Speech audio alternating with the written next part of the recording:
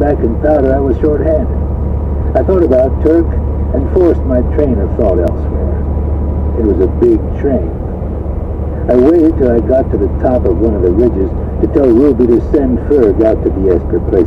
She reminded me that I hadn't taken my sweatpants and Vic's feelings were probably clear. Is she there? Talking on the phone with Cheyenne. This early? Well, tell her that the evidence stuff is on my desk when she's already got that. Oh. I waited for a moment, but she didn't continue.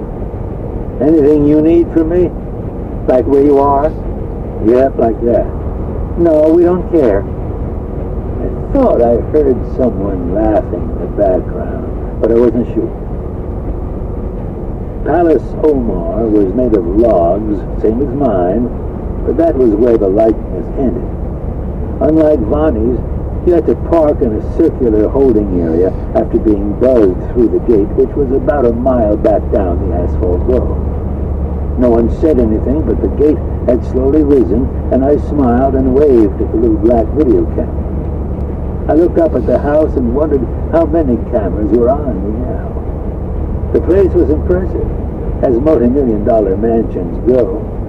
The architects from Montana had used a combination of massive hand-hewn logs and architectural salvage to produce a combination of old and new and all expensive.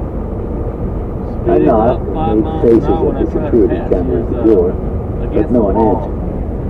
Entering Omar's house unannounced was less than appealing, but I could hear a television blaring in the depths of the structure and decided to risk it.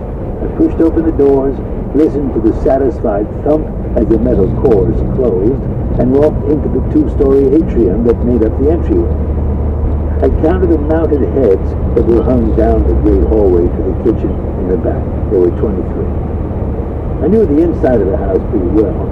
I had followed Omar and Myra through the majority of it while listening to their running, psychosis-ridden monologues on how they were going to kill each other. As I made my way toward the kitchen, the sound from the TV became more distinct, and I was pretty sure some pretty dramatic lovemaking was going on. Obviously, Omar got a lot better reception than I did. When I got there, Jay Sherrill, Omar's head wrangler,